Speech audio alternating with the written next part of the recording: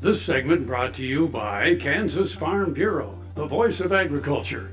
To join today or more information, go to kfb.org or find us on Facebook and Twitter.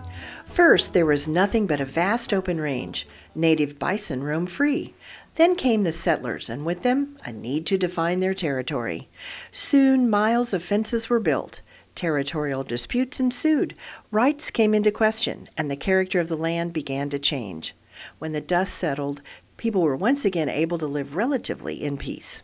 The days of the open range were gone. In La Crosse, Kansas, a museum complex celebrates a seemingly mundane chore of fencing with displays on post rock and barbed wire. Some say it was the six-gun that settled the West. Others know better. It was an unusual invention that in a few short years grew into a multi-million-dollar industry, barbed wire. It was a simple invention originally designed to protect a small family garden. Within a few short years of its invention, its use had spread across the prairie and eventually around the world. Barbed wire made a number of important contributions to Western history. It redefined the landscape. The legal dispute that erupted between its inventors made its way to the United States Supreme Court and set a precedent in patent law. It made men wealthy, and their wealth built public buildings and a major university. It was a simple invention that changed the direction of history, and its impact resonates today. The Kansas Barbed Wire Museum is devoted solely to the history and legend of this part of American history, often referred to as the Devil's Rope. On exhibit are over 2,400 barbed wire varieties, including samples manufactured between the years 1870 and 1890.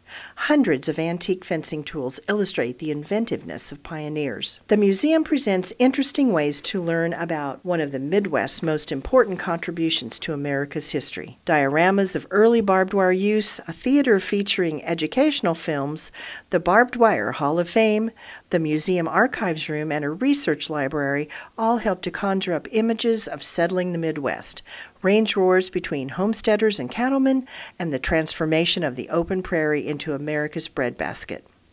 Brad Penka is president of the Kansas Barbed Wire Collectors Association, and you will count yourself lucky to have him show you around. His passion is contagious. The collections are displayed so artfully, so thoughtfully, that I can promise you will never again take barbed wire for granted. Nor will you look at those picturesque rock fence posts in quite the same way. This museum complex is located next to the city park, so there's lots of room for the kids, who can't be fenced in, to run off some energy. A must for your Kansas bucket list.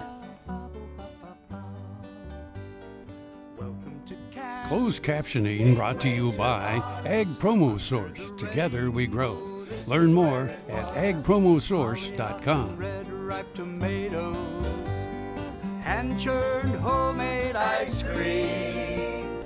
Let me tell you, Kansas is more than tornadoes. We're the best part of Dorothy Street.